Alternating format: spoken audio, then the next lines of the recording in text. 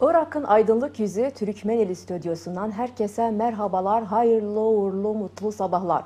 Tüm Türk dünyasına ve özellikle Türkmenelimize, Tellahfer'den Mendeli'ye sevgiler, saygılar, muhabbetler, kucak dolu selamlarımızı sunuyoruz. Sevgili dostlarımız, ne mutlu bizlere bu güzel pazar gününde tekrar sizlerleyiz. Tabii ki de bir gün 8 Ocak. Sevgili dostlarımız, güne başlarken programımız başladı. Canlı yayındayız. Değerli dostlarımız hemen bizlere tabii ki de katılabilirsiniz. Sevgili dostlarımız, tekrar herkese, bizi izleyen herkese diyelim hayırlı, mutlu sabahlar. Tabii ki de yurt içinden ve yurt dışından bizi izleyen arkadaşlarımıza diyelim hayırlı, mutlu sabahlar sizlere de değerli dostlarımız. Güne başlarken programımız başladı. Tabii ki de her program bildiğiniz gibi özenle seçilerek bir konumuz olacaktı ve bu konuyla ilgili tabii ki de uzman olan misafirimiz konuğumuzu ağırlayacağız stüdyomuzda.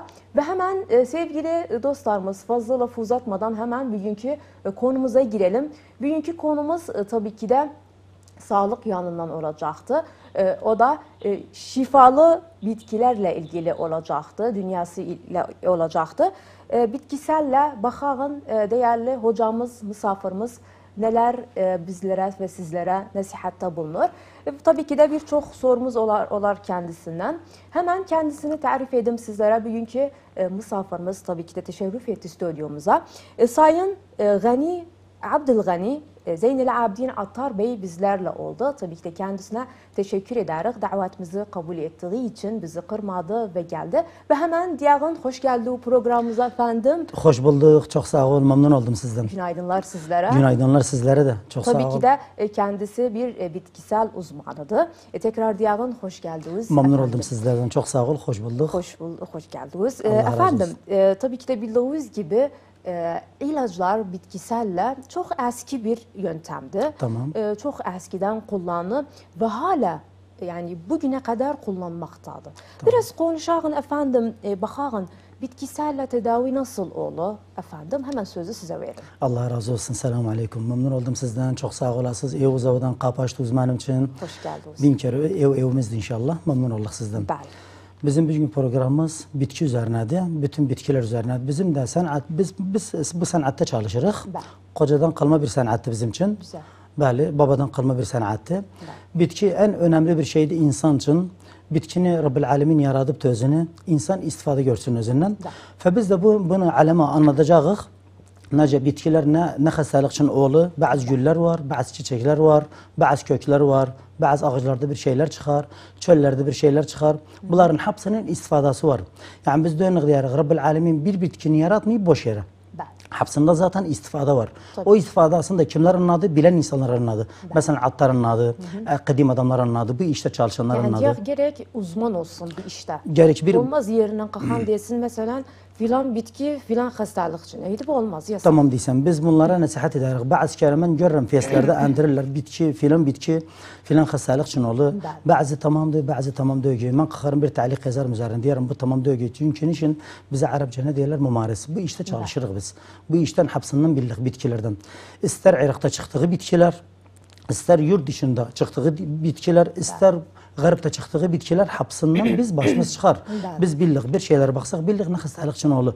Niçin? Ki yıllardır ben diyelim sana 100 yıldan fazladır biz bu işte çalışırız.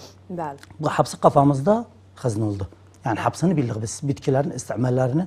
Aynı zamanda bitkini vermeden de önce biz bunları hepsini nasihat ederiz bütün hastalara. Her ne hastalıkçı gelipse dükkana biz bunu anladırız. Mesela bitkini vermeden evvel neden pehriz ederim özne, neler yer, bunu nece içecekti, bunları nece kullanacaktı ve her zaman kullanacaktı özlerini. Bu bitkileri. Bunlar hepsini anlatacak özlerini. Efendim bazı insanlar, bazı kişiler bu bitkiseli sayılar bir doğal eczane özleri için. Yani hakikaten sizden sormak isterim. Çok yönelik vardı bitkisel ilaçlarla. Yani fiyatı diğer kimyasal ilaçlardan ucuz olduğu için sizce? Hemen sormak isterim sizden. Tamam. Özü birinci bak bitkiler bütün dünyada bahalı bitki yoktu. Bəli. Hepsi ucuzdu. Çok uygundu. Çok yani böyle düzgün bir fiyatlarıydı. Bütün Bəli. şeylerimiz bizim dükkanda her şeylerimiz düzgündü fiyatları. Bəli. Hiç pahalı bir şeylerimiz yoktu. Bəli. Yani onu demiyoruz mesela zaferan var bizde çok pahalıdı. Çok pahalıdı. O zaferan diyerek tamam bak zaferanın da faydası var. Bəli. Pahalılığından ayrı. Bəli. Zaferanın bizde iki faydası var. Bir kalp hastalığı, bir göz hastalığı. Gözü kuvvetli eder. Bəli. Kalbi kuvvetli eder. Bu zaferanın içmeği. Çok adamlar var. İbidi günde sabah 2 TL, 3 TL zaferan ibidi içer. Gözün kuvvetli eder. Biz dönük diyarıq. Mesela gözdü, kalpti bunlar için içerse adamlar bir hafta içer. O bir ay içer diye bir istifade görmedim. İş onu neden dögü. İlaç var aylarca, illerce devamlı gider üzerine o çok istifade görür. Adamlar bir hafta ondan sonra bezar olur. O istifade görmez. Yani gerek devamlı diyağın alsın. Her zaman hastalığa mukabildir. Hastalık var bir haftadan bitkini işte o günde sabah bir akşam bir mesela bazı bitkiler var bizde güller. Beybun gülü koyduğum. Mao gül. Beybun gülü öskürme içinde, köz iltihabatı içinde, hastalık içinde böyle şeyler içinde. Bak sen 2 günde 3 günde istifade gördük. Ama şeyler var mesela koyduğum göz, o kalp, o zakt. Bunda devamlı gider. Devamlı gitmese istifade görmez. Mesela koyduğum damak malı. دماغ مال تنشيط الذاكره قد يغنزنا من بعد şeyler var bizde cinkad mesela akıllı cebeldi mermiyad bunlar hapsı damak taşları bunlar uzadı illerce içer uşağa verirler çok insanlara verirler zahayma rol bezinde yani bunlar istifade görürler bundan ama aylarca gereksin günde bir kere 2 kere içebilir istifade görsün özünden. Efendim bu bildiği gibi mevsimler değişildi özellikle. Çocuklarımız okula gidirler. Oradan yani çevrelerinde kalabalık olduğu için çok hastalıklar yaygın oldu. Özellikle bu boğazlar düşürü dediğimiz çok influenza soğuk almak. Bunlar mesela evde nasıl tedavi ettiler özlerini? Bunlar biz birincisi uşaklar her zaman nene karın girisi uşağa nasihat et sözüne bir uşak öskürme var sözüne influenza var sözüne oturmasın. O nene de uşağında influenza var ise hasta ise koymasın gitsin okula. Aynen. Şey olsun özün başka uşaklar zarar görmesin özünden. Bazen efendim ister istemez yani temasa geçirir o çocukla yani bir saftadılar bir sınıftadılar diyelim. Yani ister istemez hasta oldu. Neler yapsın? Tamam neler yapsın. Bizde bak neçe gül var katar ağızlarını. O katmasak da özüne. Yüngül bir bitkilerdi. Beybun gülü o saat dedim sana. Beybun gülüdü, mavi güldü, lavanta çayıydı, eklildi, nanate. Bunlar hapse katılı. Efendim nanca alsınlar. Nanca alsınlar. Bunlar bak biz diğer hapsi bir kadar olsun. Gerek. Mesela her birisi 10 gramdan 10 bitki ise onu da 10 gramdan olsun. Bazı şey var ağır da ağır koyulmaz. Adam var ne diyor mesela filan babat 10 gram oldu bundan 5 gram olsun. Ya o 5 gramlık kuvvetli biz uşak için koymarız onu. Onları katarım merrem kaynadı özüne.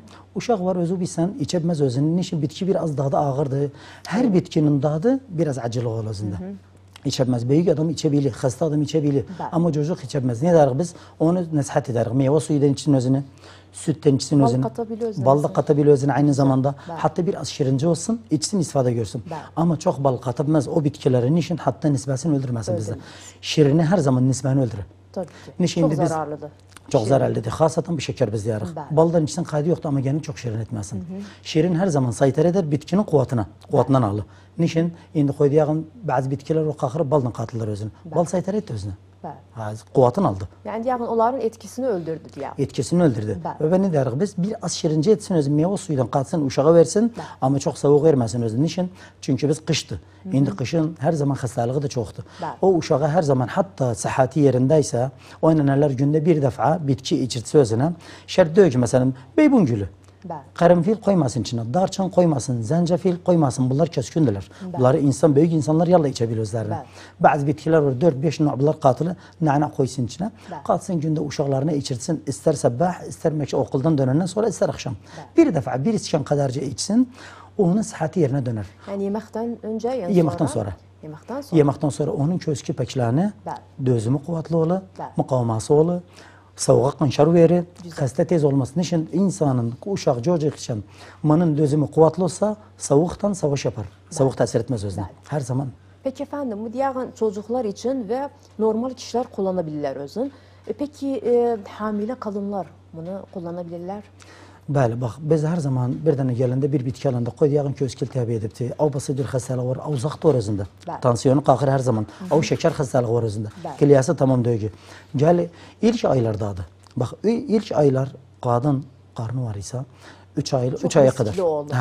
3 aya kadar her şey verilmez özüne. Tabii ki. Her 3 aya kadar. Bəli. 3 aydan sonra biz veririz özüne. Yani Ama hatta bitkisel de almalısın yani ilaclar. bitkisel alabilir ama çok zaruri ise. Çok zaruri. Bitkisel mesela güller. Bəli. Mavu güldü, lavanta çayıydı, Bəli. nanatı, beybundu, şihti, ci'dadı. Bəli.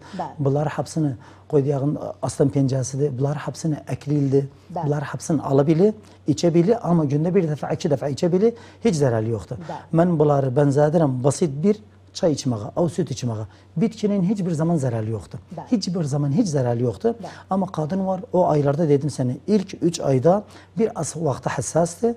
3 aydan sonra her bitki içebilir. Bəli. Her zaman da içebilir. Günde 2 defa, 3 defa içebilir. Hiç tesir etmez Yani özüne. bir olumsuz etkisi yoktu diyelim. Hiç etkisi Zararlı yok. yanı yoktu. Hiç zarar dokunmaz ne özüne Çok güzel. ne uşağına. Karındaki uşağı tesir etmez. Güzel. Ama hiç zararı da yoktu. İçebilir günde 1 defa, 2 defa. Bəli.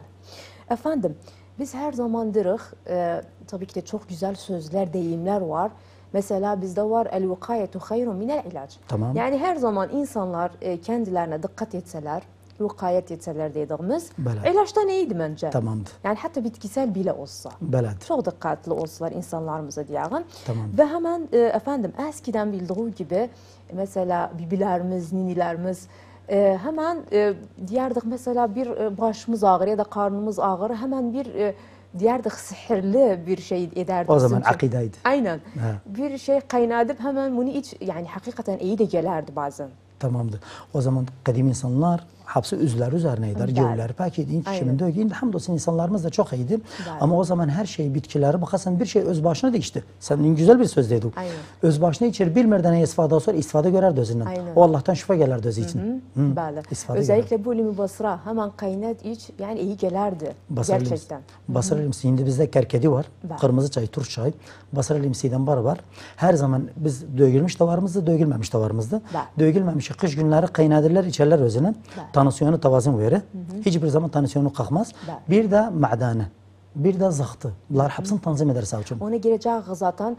Şimdi girelim efendim bu kronik hastalıklar dediğimiz ki çok yaygın olup bu ağır hastalıklar, müzmin dediğimiz. Bəli. Hemen öncelikle girelim şeker hastalıkları efendim. Bəli. Bildiği gibi çok bu son dönemlerde bir yani aşırı şekilde yaygın oldu. O da çok şirin şeyler yemekten mesela diyelim olabilir ve o ne yapar bizde? Şekerin nisbesini kaldırır kanda efendim. Tamam. Biraz fazla bilgiler alsak sizden mesela arazları nedir ve nasıl ilaç etseler insanlarımız bitkisel yollarla. Tamam. Döneğin şeker hastalığına. Şeker hastalığı var uşakta bakarsan 7 yaşındadır, 10 yaşındadır, 8 yaşındadır. Bunda deyirler şeker hastalığı oldu. O olabilir diskinmedendi. Gündüz diskinip, gece yatanda diskinipti. Şeker oldu, şekeri kalktı. O çocukta eğer varese yok ise o şeker gider özünden, kalmaz özünde. Ha zaman gider özünden 5 yıl sürer, 10 yıl sürer. Gider özünden kalmaz. Bu bir. İkincisi insan var bakarsan 20 yaşında, 15 yaşından yukarı. 25 yaşında, 30 yaşında hissiyeti şeker kalkmaya başladı. O varesadi döner ya dayı tarafına çıkıp ya ammi tarafına çıkıp baba tarafına koyduğun o şeker kalır özünde. Ölene kimin kalır özünde? Yani efendim diyelim çok idrar olur affedersen. Bir de kilosu ener hemen bu da arazıdır diyelim şeker hastalığın. Hemen bunları hissetse bir teşhis edip de ilaçlarına gerek hemen başlasın insanlar. Bir insanda şeker oldu bak 20 yaşında, 30 yaşında. Müracaat etti doktora. Dedi özünden şeker var özünde. Bir fetre sonra baktı şekeri hiç emir, tavazın etmiri. Onda şeker kaldı bitti daha. O nedir? Özünden daha pehrizi olur. Şirinli bir şeyler yemez, ekmek yemez, pilav yemez, çok yemekleri yemez. Ne olur? Bu çok yemekleri yemediği için ne oldu? Canında sügülük oldu. Canın, insanın bedeni her yemeğe ihtiyacı var. Her proteine ihtiyacı var. Her vitamine ihtiyacı var. Ve bu yeme ne olur? Geriye gider. Gün be gün suyu çekilmenin. Yani yakın efendim karbonhidrattan uzak olsun. Tamamdı. Bunlardan hepsinden uzak tutar özün. Şirinden, şekerden uzak olsun. Mecburdu. Bunlar yemez. Çünkü bunlar yese her zaman şeker 400'e 500'e kalktığı zaman zararlı çok dokun özüne. Ama özüne makayet olduğu zaman şekeri kalkmaz. Yani bunun şekeri de kalksa insan var özü bir senin nefsine saytarası yoktu. Kalkır nedir? Biraz şirini vurur, biraz ekmeğinden vurur, biraz pilavdan vurur. Nefsin kör olur biz diyerek. Ne der? O zaman özü geri ihtiyatını görsün. Mesela doktora gidipse doktor ilacı var ise o yemekten evvel gerek alsın o ilaclarını ondan sonra geçsin nefsin kör olasın. Eğer bize müracaat edipse Aktar'a Bitkileri var evde. Ona güvenli. Her zaman onu sabah alsın, günorta alsın, akşam alsın. Hatta şekeri kalkmasın. Çünkü bu şeker kalkmak ne demekti? O şekeri olan insan benkriyaz cihazı durur özünde. Benkriyaz ne intaj eder cisim için? Insülin ifraz eder. Insülin olmadığı zaman ifraz etmir. Insülin olmasa ne olur? Şeker kalkar. Kanında şeker kalktığı zaman ne olur? Ayağından halavlanı, cismi titrer, takatı kalmaz, başı dolanı, halatı çoktur. Bir de efendim en önemlisi şerainlerin yolunu tutar. Yani tasarruf şerain yolu insanda. Bu da çok tehlikelidir. Tamam biz bakın bir de döndük sözümüze. Şirini tesir eder. Şirini saytara eder her şeye. Bak bunda benkriyaz durduğuna, insülin kalmadığına canından olur saytara eder kanı. Edebilmir. Peki efendim bizim yurdumuzda Irak'ta dediğimiz 1920'de başladılar ilaç şeker için o da insülinle. Bitkisel yollarla nasıl ilaçlar eder? Hangi bitkiler kullansılar? Bəli, bak bitkilerde çok var şeker için. Bizde dönük diğer evvel en çoğunlukla kullanırlar. Biz haç kavuk derdik o yüzden. Arapça hamdal derler özünde. Bu çöllerde çıkar aynı portakala benzer. Bunu kopardılar çölden özünü yatır, kurdurdular özünü. Ama dünyada en acı bitki özü haç kavuktu bizde.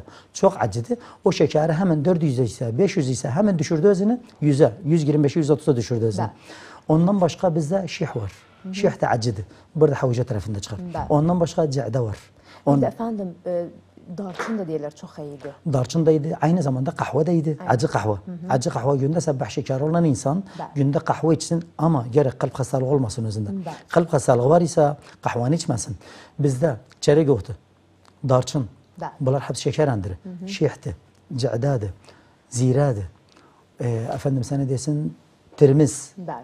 Ergüsüz, piyan kökü biz diğer Türkmence özünde. Bunlar hepsini katar. Peki bunlar nonca alsın her birisinden? Yani bunu katıp mix edip diyağın? Tamam, bunları edebilir bu saydıkların 5, 6, 7 babat. Bunlar hepsi katılı birbirine. Aynı kadar da olsunlar. Mesela 10 gram 10 gram, 5 gram 5 gram, 50 gram 50 gram. İster bunlar hepsini aynı zamanda helde katılı özünden daha güzel olur. Zirede katılı özünden daha güzel olur. Bunlar hepsi acı maddedir bizde. Bunlar birbirine katılı günde edebilir sabah akşam şeker olan insan ben nasihat ederim. Günde sabah bir çay kaşığı suydan katsın içsin. Akşam da aynen katsın içsin. Hatta şeker kalkmışsa. Kodiyağın şekeri 100 ise. Adamlar ne diyor? Yer benim şekerim kalkmıyor. Niçin bitki alım? Yok. Zararı yok sana. Hatta koyduğun 100'den de su ise 125 ise de algıyla o senin için bir himayedir cismuda koymaz al gafla. İnsan muarrazı bir günde ben şeker var bir insanda diskindi. Diskinmekten var korktu bir yasak bir haber geldi özüne. Ra'san şeker kalkar. Sen alıpsa o ihtiyatı görüpse olur tesir etmez özüne. Kalkmaz şeker o al gafla. İnsan var al gafla şeker kalktığından avzat kalktığından büyük bir sadmaya uğur eder. Allah etmesin inançlara girer. Yani efendim diyağın özellikle yani bu kronik hastalıkları olan bu şeker dediğimiz sağlıklı yaşam için diyağın her zaman bol bol su da içsinler. Bu çok önemlidir. Bir de uzak olsunlar karbohidrattan. Bir de her zaman dırıq spor yapmak. Çok önemlidir. Yani tüm hastalıklara iyi gelir. Tüm organlara iyi gelir spor. Yani günde yarım saatte yürümek çok önemlidir bence. Bunu da yapsınlar. İyi gelir özlerine. Özü aynı zamanda her insana ben diyelim. Yok bas şeker var özünde. Zakt var özünde. Allah etmesin. Bas kalp demer. Kalp yorgunluk kabul etmez. Ama böbrek hastalığıdır. Mesela zayıf olan şişmanlardı. Muzmun hastalıklardı. Takatsiz insanlardı. Bunlar hepsi spor yapsalar çok iyidir. Normal insanlar da yapsınlar. Normal insanlar da yapsınlar.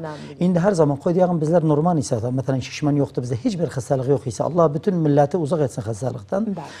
Spor yapmak çok faydası var bütün damarlara, bütün canıva, bütün liyakava, sonra ömrü hiçbir zaman düşmesin. Her zaman takatı yerinde olur. Hissedersen sen 20 yaşında bir insansın. İster 100 yaşında, ister 80 yaşında, ister 60 yaşında spor yapmak senden döner 20 yaşına. Spor yapmanın çok faydası var. Yani kanı seri çabaladı. Yağ koymaz canlıda kalsın, kalbi nizam olur. Yani insan karşı kalkmaz, yağı çok olmaz, hiçbir zaman gözü yatmaz, humul basmaz seni. Bir de her zaman enerjik olasın yani her zaman takka var sende. Her zaman biz diğer liyakıl bedeniye her zaman organik ol özünde. Çok güzel bir şeydi bu spor yapmak. Bir de efendim her zamandır 3 beyazdan uzak düşmek. O da şeker ve tuz ve beyaz un. Çok tehlikelidir bunlar. Gerçekten. Sen o zaman görmez o kadimler bizim her zaman buğda unu yerdir. Bizim bu unu yer kimse bilmir ne var içinde. Tamam yoksa yok. Onun üzerine şeker bilmesen neden yapılıp. Yani bizim indi sen meyvelere döngünün. Yani bu meyveler hapsi kimyavidendi. Evvel bir zaman Irak'ta çıkardı. Hapsi kimyavsiziydi. Bak hastalık yok idi. Şimdi bu meyveleri yesen, bu yemekleri yesen, bu muallep şeyleri yesen, kutularda, marketlerden alsan getirsen bu hapsen sadece hastalık edir. Aynen. Özellikle efendim köylerimizde, kasabalarımızda, bizim güzel Türkmeneli bölgelerimizde bakasan yani kişiler büyükler ömürde ama maşallah üzerine diyağım hala enerjikler, hala yani takatları yerindedir. Bu da nedendi? Kendi elleriyle ziraatlerini yaptılar diyağım. Hepsi organikti. Tamam. Yani mesela diyağın yumurtaları olsun, diğer etler olsun hepsi yani belirli yerlendi. Bu da çok önemlidir bence. Bizim kasabalarımız, köylerimiz ezelden memleket halkı orada kullanmazdı bitkileri. Bes kasabalar kullanırdı. Şimdi çöllerde çıkar bizim bitkiler. Aynen. Her zaman kaynadırlar. Çöl halkı bilirler o bitki neye faydası var. Niçin tecrübe edirler. Şimdi hamdolsun bizim memleket hapsi bitkiye döndü. Yani ben büyük pazarda olduğum için günde sabahtan akşama bitki veririm bu millete. Bes aynı zamanda da benimle güvenirler. Benden nasihat etsem bir kimseler gelip benden sorur. Adam var eşidip festa. Adam var başka hastaymış iyi olup da o selah konuşup da başkası için geldi aldı. Adam da var bizimle güveni. Gelip benden sorup sual eder. Ben de özüm yaptıklarımı, bildiklerimi hepsini veririm. Bes çok da sevinle bir şey versem değilsin istifade gördüm özümle. Efendim yani sadece köylerde yani şimdi de bu son dönemde tüm dünyada kullanırlar. Mesela şeyin ihsaiyatına göre Dünya Sağlık Örgütü dediği Münazama Sıhhal Alemiye %80'de yani insanlar kullanırlar. Bir de Amerika'da %25 kimyasal ilaçlara bile girdi bu bitkisel ilaçlar dediğimiz. Aynı zamanda bütün devletler indi koy kalsın Arap devletleri. Dönağın Türkiye devletine. İndi Türkiye'nin sene diyebilirim %80 bitkisellerdiler. Ben gittim oraya bütün memleketleri dolandım. Bitkisel satırlar, bitkisel kullanırlar. İyi de bilirler. Niçin? Bunların çöllerinde dünyanın bitkiseli çıkırı. Hapsını da bilirler, hapsı da istifadalı. Çünkü ben onca bilirim. Rabbül Alemin bir bitkini boş yere yaratmaz. İlla büyük bir istifada var özünde.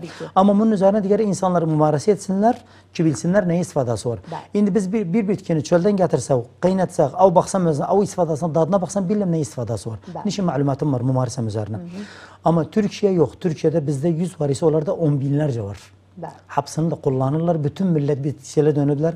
Zaten televizyonlarda da görürüz biz. Bütün millet hapsi bitkisel kullanırlar. Yani git garip devletlerine. Çin'e git, Kore'ye gitme, Çin'e gittim gördüm.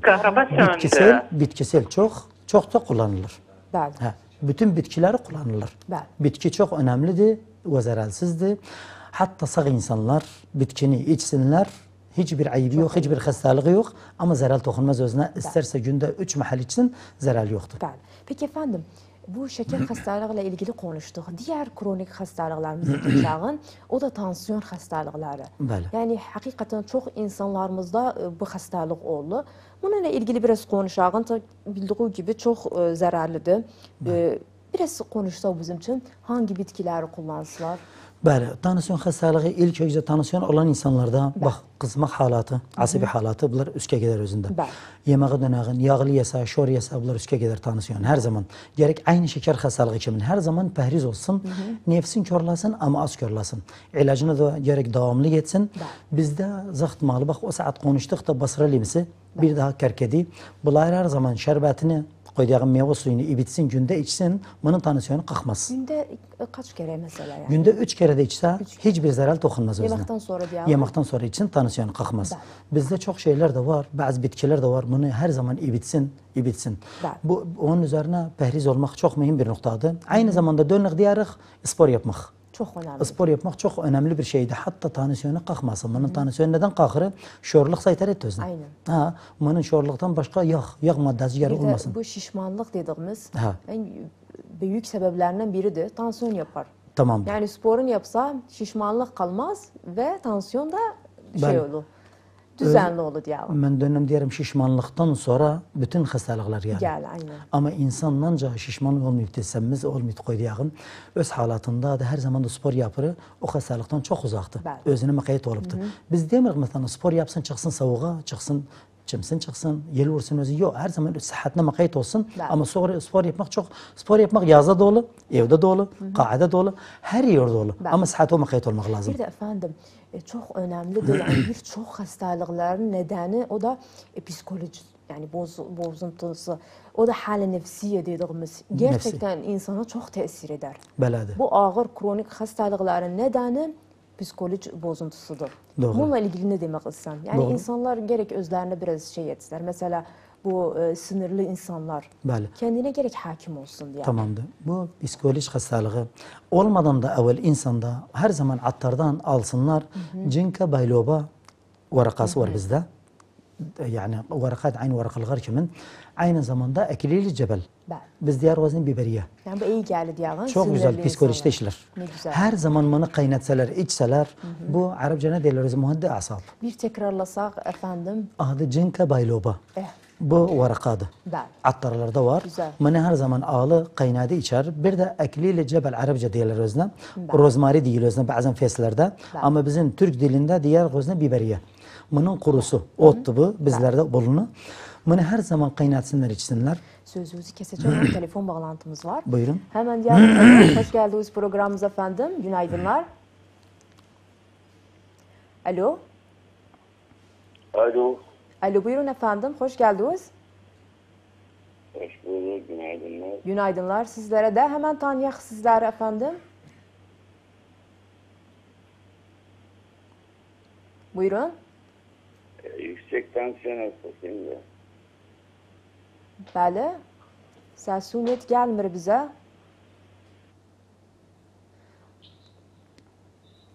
Tamam, telefon bağlantımız kəsildi ve hemen yüksek tansiyonla ilgili sorusu var imiş. Tamam.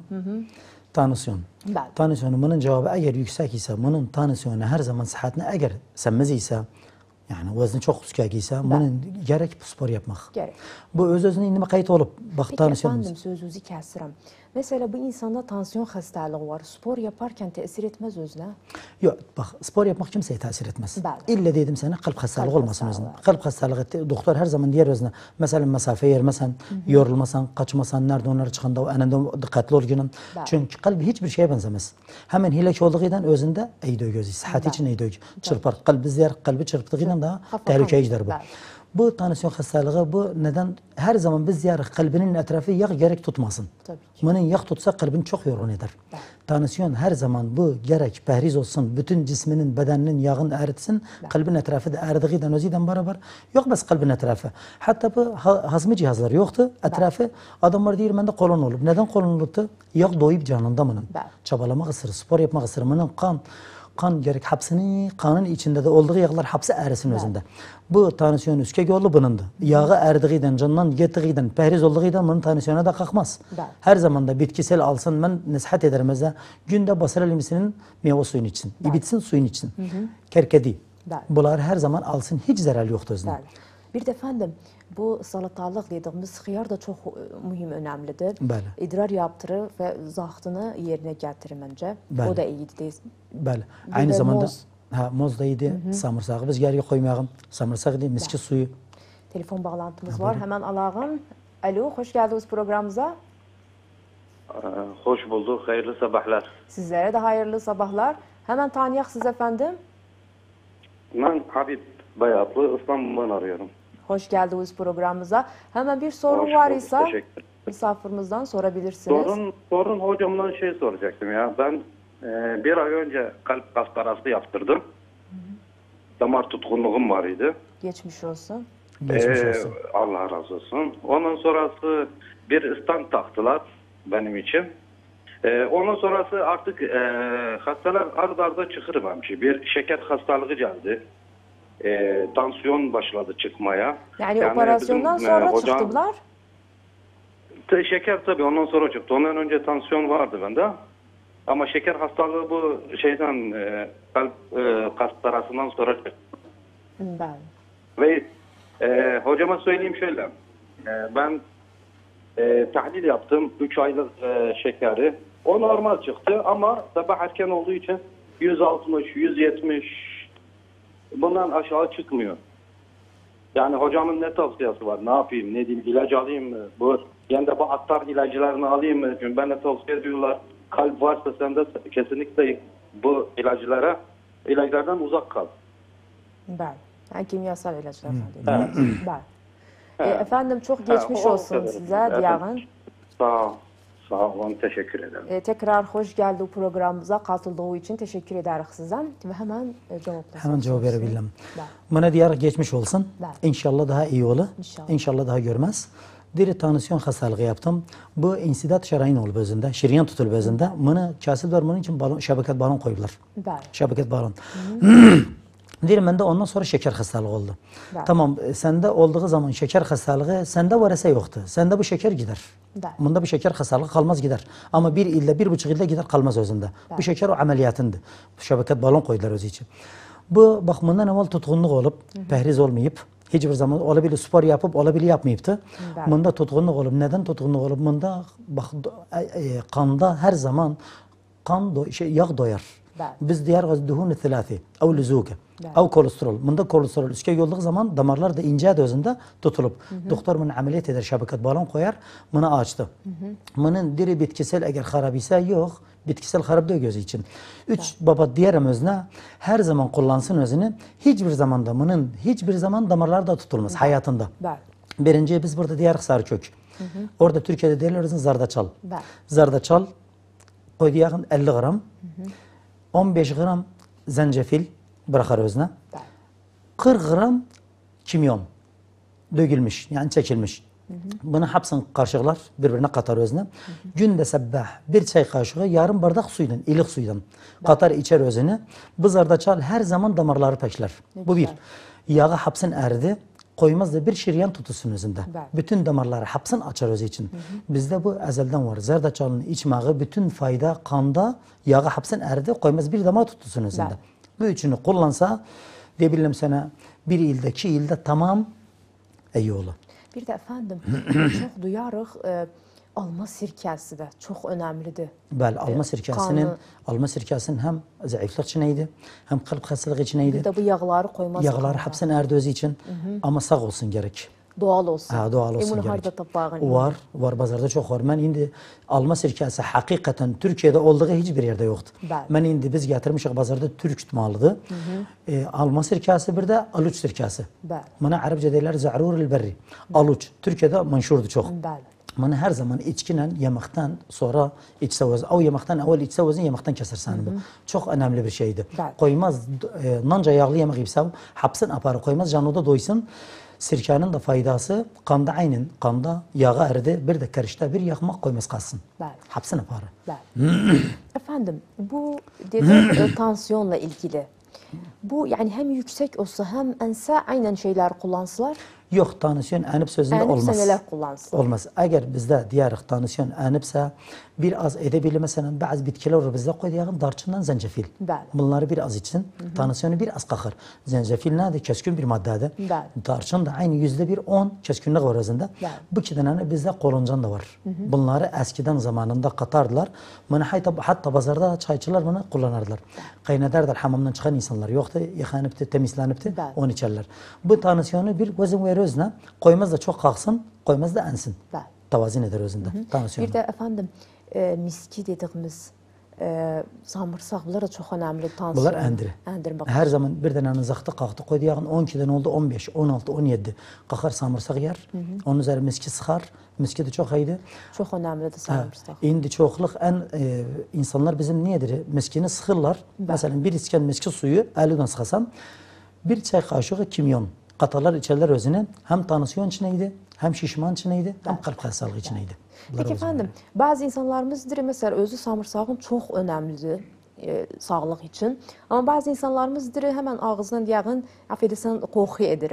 Onun da bence ilaçları vardı. Kokunu nasıl gider dağın? Tamam. Bir insanda zakat var mesela koyduk tansiyonu üskek her zaman da samırsak yer. Adam da var samırsağı çok meraklı her zaman yer. Onun kanşarına bizde ne var? Na'na var. Bir de karanfil. Karanfilin işi %100 diyelim sana. Bence hel de kullanılır. Hel de çok güzel. Bu karanfil kimin olmaz? Karanfilde bir keskinlik var. Bence maddesi var. Takdir eder ağzı, boğazı, köşke. Karanfil günde hatta tansiyon olmayan insanlar, samırsak olmayan insanlar ağzından iyi koku gelmirse günde sabah 2 karanfil, 3 karanfil dişlesin özünü. Çeynəsin, utsun özünü. Hem istifadası var özünə, hem ağzından yani pis koku gelmez. Yemekten önce? Yemekten sonra. Yemekten sonra. Yemekten sonra. Karanfil, Karanfilin faydası çoktu. Yani biz geçebildik karanfil üzerine. Karanfilin faydası çoktu. Ağızdan koku kesmek için, boğaz için, diş ağrığı için, dişin eti için, lethe diğer gözüne. Bunlar hepsinin faydası var. Hele köske ense, köskte öskürmeni keser. Bir tane de rubu hastalığı var ise, kösk tengilik var ise, karanfili koklamak ve içmek. Karanfilin faydası çoktu bizde. Peki efendim bu diğer normal insanlar için hamileler kullanabilirler bu dedikleri bitkiselleri? Tansiyonları yüksek olsa? Tansiyon yüksek olsa kullanabilir. Tansiyon yüksek olan basır elimisi, karkadi, şih. Bunların hiçbir zararı yok. Hiçbir zaman. Hiçbir zararı yok. Tansiyonu gibi bazı kadınlar özellikle hamilelik vakti tansiyon çok yüksek olur. Bəli. Yani hemen bunları kullansılar. Diğer 3 aydan sonra. Bəli. Bizde indi bir şey orada. Biz diğer gözün Türkmence acı boy.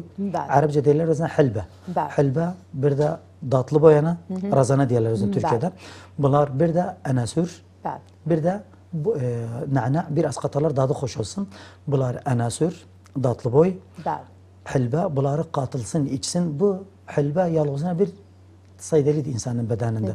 Bunları içer koymaz, zıhtı her zaman kalksın, tavazın verir. Bir de bögeregin pekçiler, bir de madesin pekçiler, köskin pekçiler koymaz. Hiçbir zaman tansiyon kalksın üzerinde. Çok güzel. Yani yağın hamile kadınlar da kullanabilirler. Hamileler de kullanabilir. Hiçbir zararı da yoktu özlerine. Bitkinin hiçbir zararı yoktu. Güzel. Diğer tabii ki de yaygın olan, çok yaygın olan yani diyebiliriz %90 insanlarımızda özellikle Irak'ta var. O da kolon dediğimiz. Kolon asabi. Bildiği gibi çok arızlar vardı. O da efendim ağırlık yapar madede mesela. Hafakan eder. Yani nefes tengi olur. Tamam. Bir de efendim çok gaz yapar. Tamam. Bu da rahatsız eder insanları. Bunlara ne öneri versen? Mesela hangi bitkileri kullansınlar? Bitkiler bak her zaman biz diyarız. Bitkiler ne var? İnsan özleme kayıt olsa çok güzel bir şey. Bak adamlar ne der? Geceler ya... Sözünüzü keseceğim. Telefon bağlantımız var. Hemen ya alo, hoş geldiniz programımıza. Selamun aleyküm. Aleyküm selam. Efendim hoş geldiniz. Lütfen bir sorum var Ustaz Gani'den. Tabii ki buyurun. Biz tanıyak sizi efendim. Hardan arsız bizi? Kerkük'ten Sezen. Bəli. Buyurun hemen soru sorabilsen. Bende devamlı bir baş dolaması var. Bir de kulağımda sada var. Bəli. Daha soru vardı efendim. Sağ olun. Teşekkür ederim. Öncelikle geçmiş olsun diyek sizlere. Geçmiş olsun. Ve diyağın hoş geldiniz programımıza ve hemen cevaplayaq sorusunu. Hemen cevabı. Allah şifasını versin inşallah bacımızın. İnşallah. Bunun ilacı bitkide biz o saat 2 kere tekrar ettik. Üçüncüde bir de diyelim. Basır elimisi. Baş dolaması için her zaman basır elimisi. Günde kaynatsın. İsterse basır elimisini kaynatmırsa, içmirse, şerbetini de içmirse, niyetsin döksün özünü. Aynı zamanda bize de dökülmüş var. Günde sabah kalktığı biri bir çay kaşığı ya da 2 çay kaşığı suyla katar içer özünü. Bir de efendim kulağında sorun var. Kulağında da sorun var ise ona da dönük diyerek. Bizde çerik otunun yağı var. Eğer sorun var ise kulağında bu tutkunluk var özünde. Nedir günde gece yatanda 2 qatıra katlarıyla çeker özünü. Çerik otunun yağını akıdı kulağına tamam bir çeyrek bu tarafını verir. Asmana veriyorsun hatta tamam işbe olsun. Yani yakın bu yak hazırdı. Gider alıyorsun. Bütün attarlarda da var. Sabah da edebilir, gece de edebilir. Günde 2 vakit. 2 qatıra çerik otunun yağını. Hiçbir zararı yoktu. Hiçbir zararı yok. Olumsuz yanları yoktu. Zaten çerik otunun üzerine Peygamberin sallallahu aleyhi ve sellem hadisi var. Aleminde bütün diyecekleri var. Bütün alemde de menşurdu. Çerik otu her hastalığa şifadır. Bunun yağı sağ olsun gerek, ister peketli olsun, ister peketsiz olsun. Günde 2 qatıra gece 2 qatıra sabah koyar, o kulağına yedir. Bir de içebilir. Sağ insanlar da gerek içsin. Ben nasihat ederim günde her insan sabah kalktığı biri 2 çay kaşığı, biz yarı zalata kaşığı. Çerik otunun yağını içsin, bir de gece yatanda içsin. Onun bütün bedenine faydası var. Adamlar çerik otunu yiyebilmez. Biraz şaşırınlık var özünde. Koy yağını içsin. Faydası var özüne. Ben insan hiçbir hastalığı yoktu özüne. Koy içsin. Baş dolaması için bu çok iyiydi. Çok önemli. Kulağını rahatlar. O basır elimizin her zaman da yesin dökülmüşünü ya da dökülmemişini kaynatsın ya da şerbet etsin içsin özünü. Kalmaz özünde. Peki efendim hemen bu hanımın sorusuyla çocuklarımızda da çok oldu bu kulak ağrısı. Yani kullanabilir bu yağı. Çocuk bak ben diyebilirim sana 6 yaşından yukarı kullanabilir. 6 yaşından üstü biraz zahmetin için yağdı bu. Her zaman yağ ağırdı. Çerik otun yağı çok ağırdı. Keskinlik var özünde. Ama Peki 6 yaşında. hamileler? Hamileler de kullanabilir. Kullanabilir. Hamileler hatta bile içebilir. Yok bas kulağına koysun, içebilir. İnsan var, baş ağrığı var özünde. Her zaman baş ağrığı var özünde. Çeri götün yağını ne yapar? Çeri götün yağını edebilir. Mesela insanda reisi damarlar var, şiren var burada. Bir de boynunu. Yağlayabilir. Günde mesaj eder. Sabah bir, gün orta bir, gece bir mesaj etsin. Bir de içsin. Ama muzmin, biz diğer Arapçada diyorlar suda'an nusfi. Yarı baş ağrırsa, çeri götün yağını bir de sağ tarafı ağrırsa, sağ taraf burnuna 2 katır akıdı. Bir 5 dakika serahatlanı, ondan sonra kalkar. Ağrı kapar koymaz kalsın. İsterseler de tecrübe etsinler. Bu çeri götünün yağını kulak ağrığı için, baş ağrığı için birebirdi. Aynı zamanda kösk iltihabatı, öskürme, influenza insanı tutmayıpsa da koy ihtiyatını alsın. Her zaman sabah içinde, kalkanda içsin yemekten evvel. Mesela kış mevsimine girerken hemen bunları yani hala hasta da değil ama alsın özün. Özü biz dönük diyerek her zaman hastalığın çokluğu kış günleri gelir. Aynen. Soğuk her zaman insana çok tesir eder. Kimlere tesir eder? Dözümü olmayan insanlar. Vücudu zayıftı. Dikkatsizdi. Menası zayıftı. Hemen soğuğu kan şarladığından çıktığından yazıya bir hastalık olur özünde. Hatta yok ise de bakarsan kilelerin cidi, ma'dasın cidi. Yani biz bak kolun tehcü eder özünde. Köskin cidi. İltihabat tez olur özünde. Baş ağrı tutar özünü. Soğuklar titrer, esidi. Bu halatlar hapsi olur özünde. Feniyetsin bu özüne makayet olsun. Her zaman diyelim bitkini kaynatsın için. Günde darçın için, günde zencefilli darçın için eğer tanısyon yok ise özünde. Beybun gülü içsin. Bunların faydası var. Hemen dönelim efendim kolona. Biraz konuşak fazla baka arazından neler kullansılar bitkiler? Hemen söz veriyorum. Kolon dönük diyerek her zaman özüne makayet olsun. Mesela insan var yani vakitsiz yemekler yer. Tanzim etsin hayatını. Sabah ne vaktinde yemek yiyecek ve ne yiyecekti. Gün orta bir vakit kursun o zaman yemek yesin. Akşam bir vakit kursun yemek yesin, gece yemesin saat 10'da 11'de. Az yesin efendim. Yani bizim efendim peygamberimizin sözü var, o da dedi nahnu kavmun la na'kul hatta necu' ve iza akalna la neşba'. Yani biz sadece gerek yağın öz kaderimizce. Özü zaten bize vesiyetine 4 yere bölağın özün. Bir yere yemek koyağın, bir yer hava için, su için. Bir yerde boş kalsın. Onu da boş kalsın. Boş kalsın. Bazı insanlarımız yani bunları uygulamırlar maalesef. Yani bu nedir? Kahır bu kronik hastalıklarıdır özlerinde. Yani dönük diyarıq hepsi hastalığın nedeni yemektir. Özü kolun büyük bir müşkiladır. Yani biz diyarıq insan makayet olsa yemek. Efendim sözünüzü kesirim. Telefon bağlantımız var. Buyurun. Alo, hoş geldiniz programımıza. Tamam, telefonumuz kesildi. Tamam. Her zamandırıq, yani insan gerek yemeğine çok dikkatli olsun. Çok dikkatli olsun. Öz yemekten sonra kolun gelir. Bir insan yemeğine makayatıysa, sıhhatine makayatıysa, spor yaparsa hiçbir zaman kolun olmaz. Çok yemeğin diyağın. Hiç çok yemesinler. Yağlı yemek yemesinler. Özü nefis azizdir. Nefis her zaman yemeği övgüde gördüğünden hemen yesin. Ama efendim ruh da azizdir diyağın. Tamam, sıhhat daha mühimdir. Yani bak şimdi yani bir mesel getirim sağ için bir insan gece vakitsiz yesin. Yemekten sonra çabalamırı uzandı. İnan Allah'a nefesini keser. Nefesini keser. Kalkar ne der diğer benim kalbimde bir helal var. Nefesimde bir şeyler var. Nefesim kesilir. Yatabilmez. Sabaha kadar. Karnı şişer. Bu ne inesin? Geceleri biz nasihat ederiz her insanlar. En çok meyve dözüm etsin. Meyve yemek.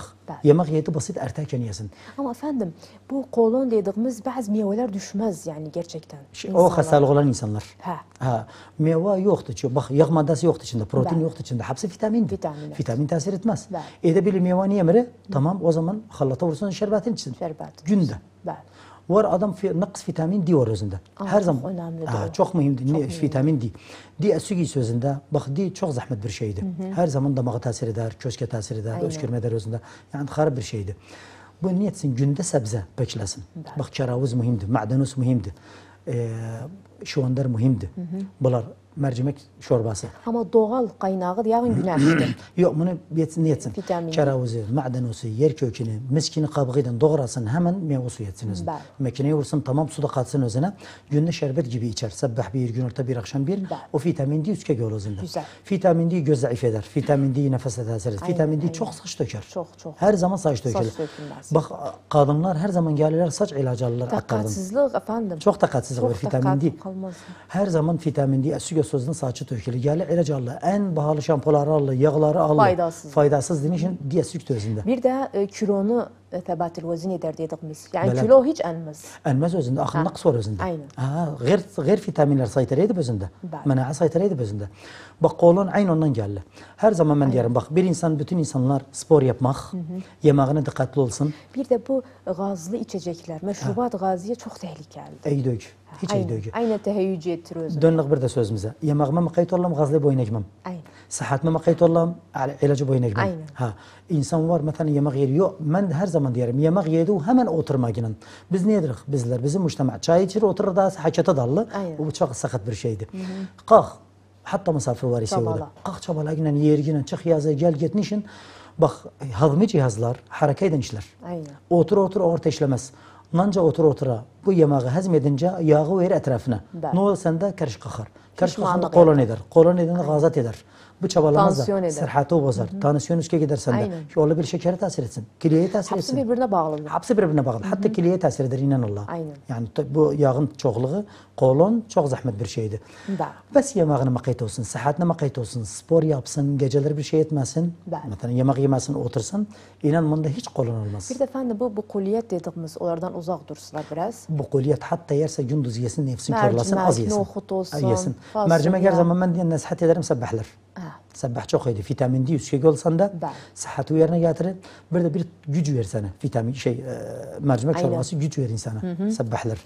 Diyak botanik proteindi. Bəli. Yani nebatiydi. Bəli. Çok önemlidir. Çok önemli bir şeydi. Biz her zaman diyoruz kuvvetli yemekleri yiyin.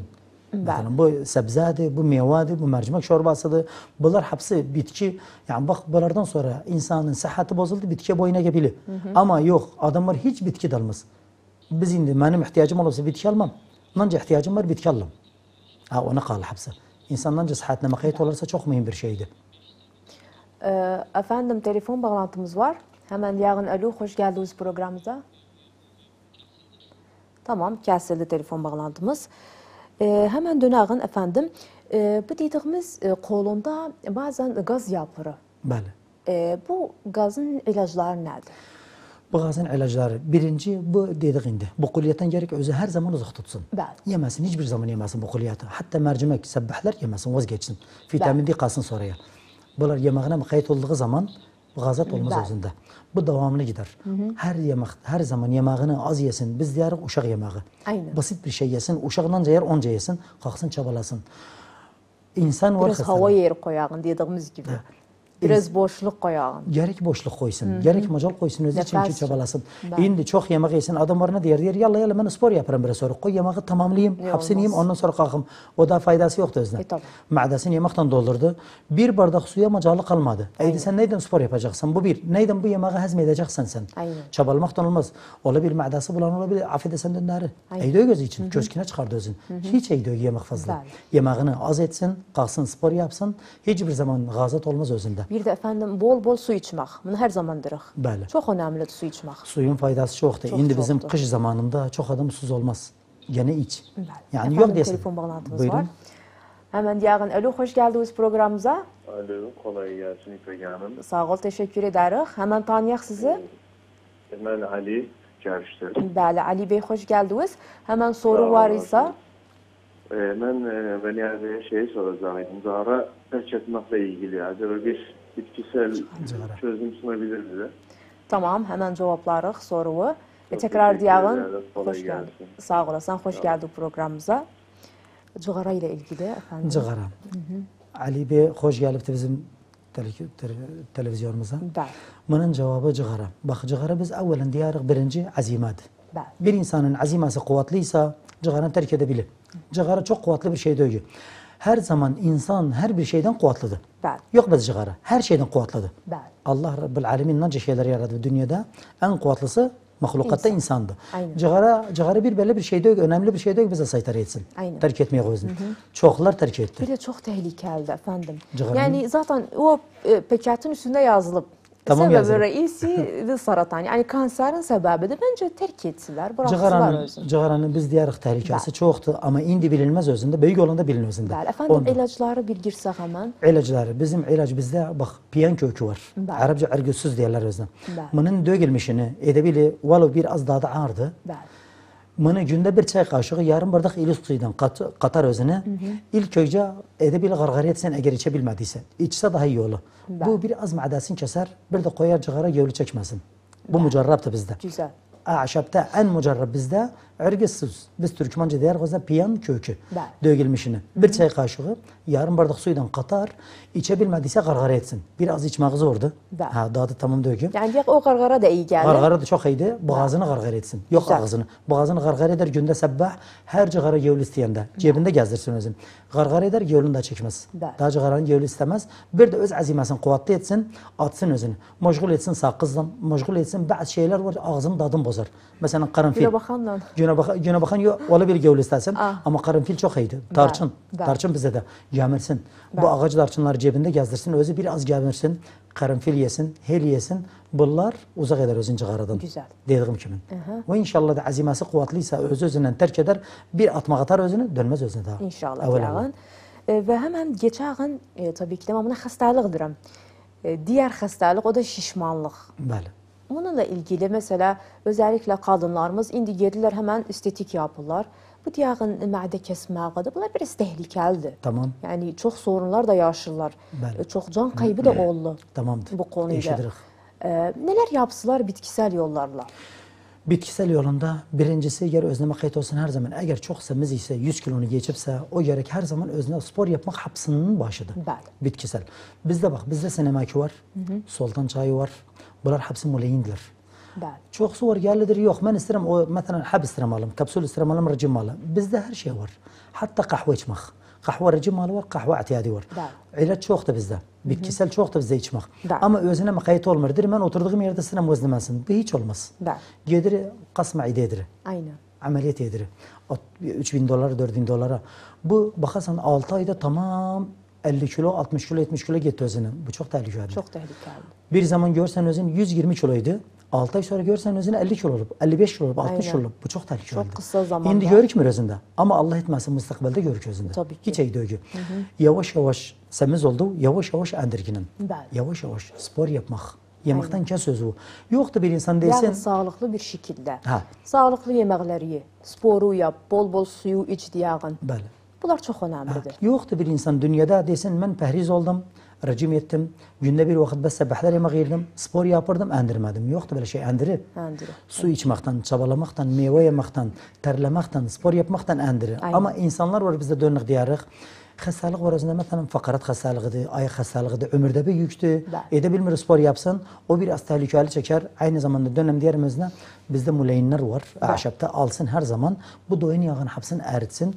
Biraz oturduğu yerde de spor yok kaçasın. Spor oturduğu yerde spor edebilsin. Bir hareket verirsen canıva, yemek yeme, meyve su iç, muleyinler al, kalk biraz çabalayın. Bu doyun yağı hapse erir. Vallahi endirirsen ister bir ayda endirmedi, koy 6 ayda, 3 ayda, 9 ayda, 1 yılda endirir. Yok endirmez. Yok endirmez, endirir. Mesela çayı içsen şeker koyma içine. Şekersiz acı iç. Kahve içsin. Kahve yemekten keser özünü. Her zaman insanlar günde 3 vakit, 4 vakit acı kahve iç.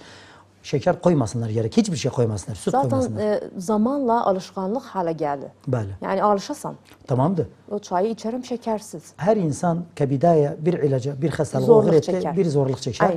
Olabilir bir ay sonra, 2 ay sonra, 3 ay sonra dözümü olur. Alışı da ağırlığına gelmez. Şimdi bizde kahve dedim sana. Kahve hem rejim malı var hem ihtiyat tabii kahve var. Acı kahve var. Ama acı kahveni içmek benim yanımda daha iyiydi. Habutmaktan daha iyiydi. Bu mide kesmekten daha iyiydi. Yemeğine kayıt olsun, spor yapsın. Bu gün be gün geldikçe hatta ayda koy diyağın 3 kilo endirdi, 4 kilo endirdi. Biz diyarı mühim endirdi. İster 5 kilo endirse, 6 kilo endirsen mühim endirdi.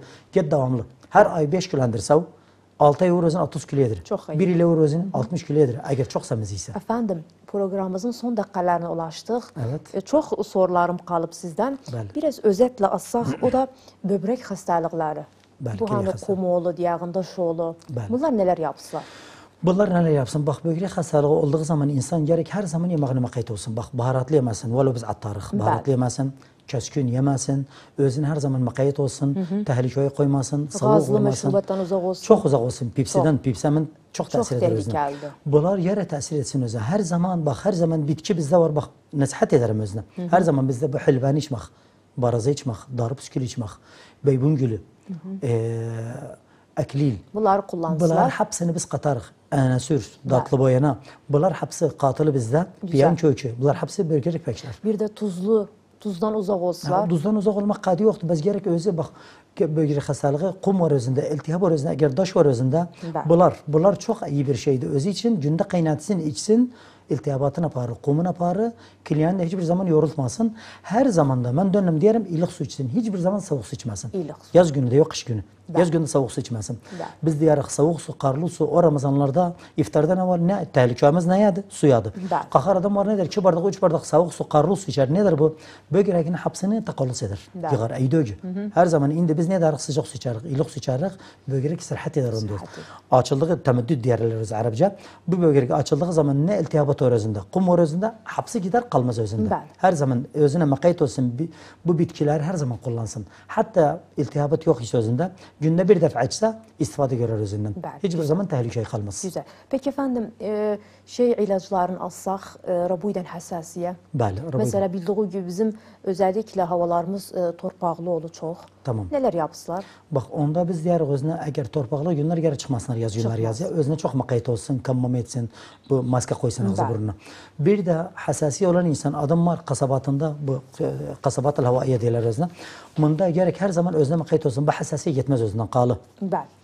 Öyle bitene kadar kalı özünde. Ama nefesi tengolda her zaman nefesi tutulur. Hassasiye ihtinak edir özünde. Karanfil, baybunculu, nana. Bunları her zaman karanfil günde kaynatsın. Mesela koyduğun bir zalata kaşık karanfil koruda ya da cezvada. Bir bardak suyla kaynadı ağzını örter hatta buhar çıkmasın yazıya. Kaynadı bir 6 dakika, 7 dakika, 8 dakika hemen kapağını açar koklar özünü. O kokladığı zaman buharı girdiğinden dakikası nefesini açar. Sabah bir etsin, gece bir etsin bundan. Suyunu da içsin. Onun nefesi hiçbir zaman kesilmez. Rabu içinde her zaman beybun gülü. Buna Türkiye'de diyorlar papatya gülü. Papatya gülün her zaman na'na'tan beraber anasür bir de razana. Bunlar her zaman kaynatsın, içsin günde sabah, akşam. Bunun hiçbir zaman nefesi kesilmez. Hiçbir zaman da bu kasabatları hassasiyet tutmaz. Her zaman nefesi açılır. Güzel. Efendim süremiz doldu. Çok teşekkür ederiz. Sizden tabii ki de bu değerli vakti bizlere ayırttı.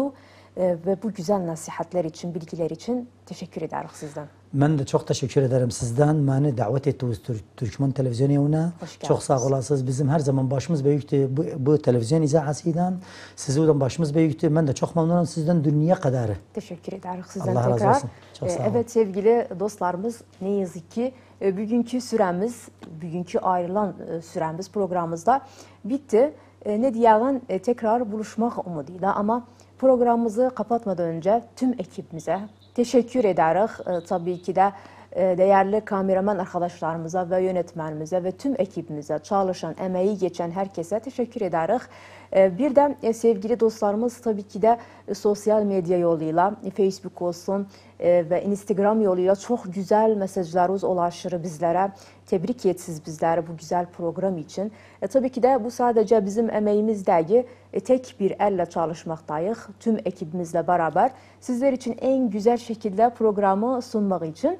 Ne diyelim, tabii ki de bildiğiniz gibi bugünkü konumuz sağlıkla ilgili oldu. O da dediğimiz alternatif tıp dediğimiz tıbbül bedil, o da bitkisel yoluyla ilaç etmek. Değerli misafirimiz, konuğumuz tabii ki de teşekkür ederiz tekrar kendisinden. Değerli Abdülgani Zeynelabdin Aktar Bey bizlerle oldu. Güzel bilgiler verdi sizlere. Umarım bol bol faydalı bir gün geçti sizler için. Tekrar buluşmak umuduyla şimdilik diyelim hoşça kalın, şen ve esen kalın ama Türkmeneli televizyonundan ayrılmayın.